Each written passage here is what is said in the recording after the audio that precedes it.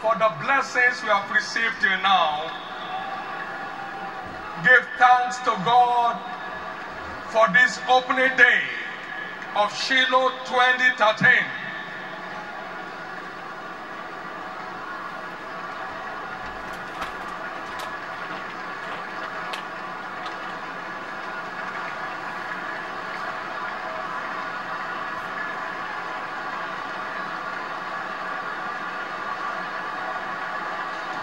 In Jesus' precious name we have given thanks. We are fully persuaded, Jesus Christ, that your presence is here. Therefore, anything can happen tonight. Let everyone's desire happen to them tonight.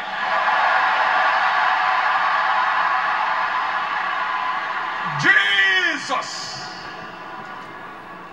I pray for a manifold release and impartation of the Spirit of grace upon everyone present here in the name of Jesus.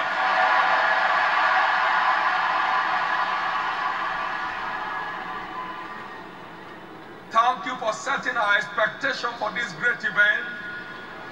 And thank you for turning everyone's expectation into manifestation. In Jesus' name we have prayed. Paul said, ye are all partakers of my grace. There is the Spirit of grace. I'd like you to look out for it in this Shiloh. Lord, I desire a baptism of the Spirit of grace upon my life.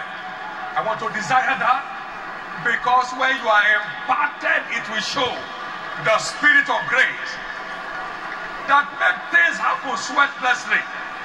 The Spirit of grace that makes people wonder where it's happening from. The Spirit of grace. The Spirit of grace. I'd like you to reach out to heaven for a fresh baptism of the Spirit of grace tonight. Reach out for it. Reach out for it. In Jesus' precious name we have prayed. Give the Lord a big hand. Take your seat.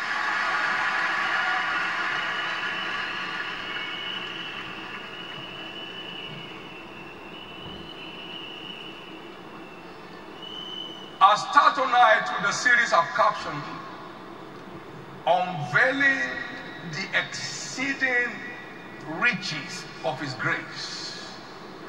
Unveiling the exceeding riches of His grace.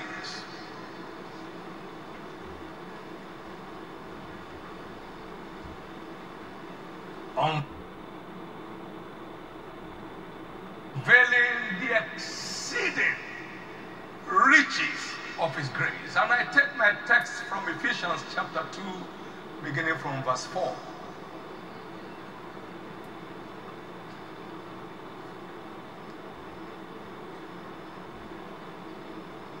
But God, who is rich in mercy, for His great love wherewith He loved us, even when we were dead in sins, hath quickened us together with Christ.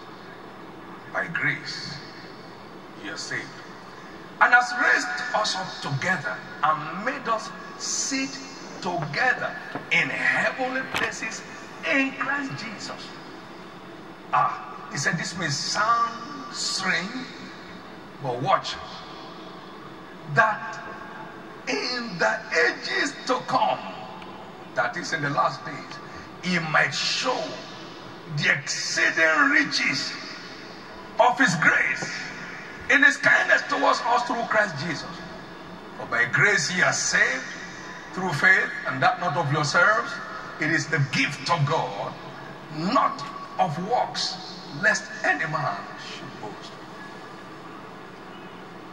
that in the ages to come there shall be a full manifestation of the riches of salvation. In the ages to come, in the last days, there shall be a full manifestation of the values and the virtues of redemption. Full manifestation. There shall be a full release of the blessings of redemption. Full release. Full. In the ages to come, talking about the last day, the reality of heaven on earth will be undoubted. People will be able to touch it and handle it. This is heaven on earth. Please listen to me tonight, because I want to believe God is